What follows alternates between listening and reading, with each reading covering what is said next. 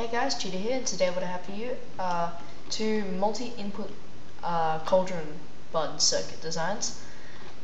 I'm not really sure what else to call them, but yeah, they both work off an interesting concept. They don't have much difference except one has the Cauldron, this one, but it's only 16 blocks. You can see the Cauldron, but this one you can't see the Cauldron, but it's 20 blocks volume.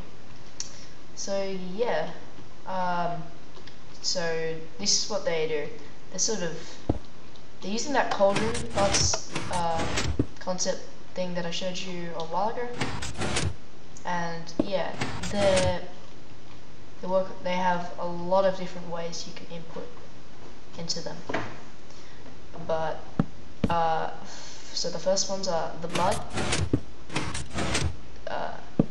and redstone and dust and redstone torch. They don't work with block of redstone or just a regular block, but I do work with these two. I don't know of anything else, but next thing is the lever.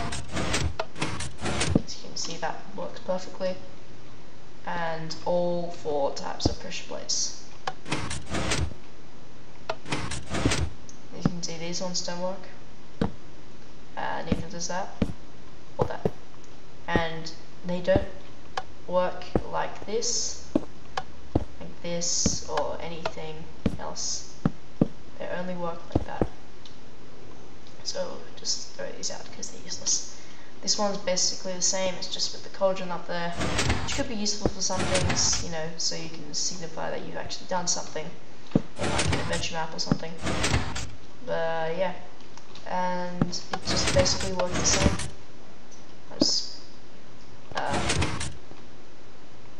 And yeah, another thing about this design is that it does work on like horizontal surface with the Cauldron, with the torch and the inputs, with the pressure plate,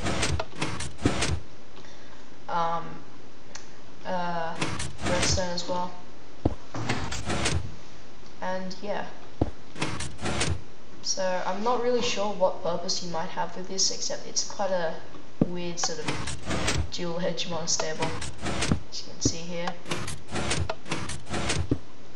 Yeah, what I find quite funny about this design is that it doesn't. You can take a dual edge circuitry kind of input into this, but it doesn't take a direct input from a lever, or it's using the bud. But yeah, it's pretty cool. I really like it quite a fair bit. And yeah, so I'm not going to do a tutorial for these because they're only 1 wide. They're not tileable, sadly, but yeah, here's the redstone for the one with the Cauldron on top, and only 16. There's just nothing really hidden.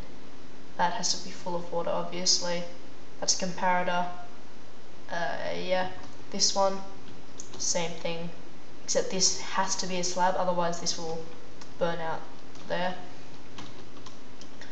And yeah, but nothing else really.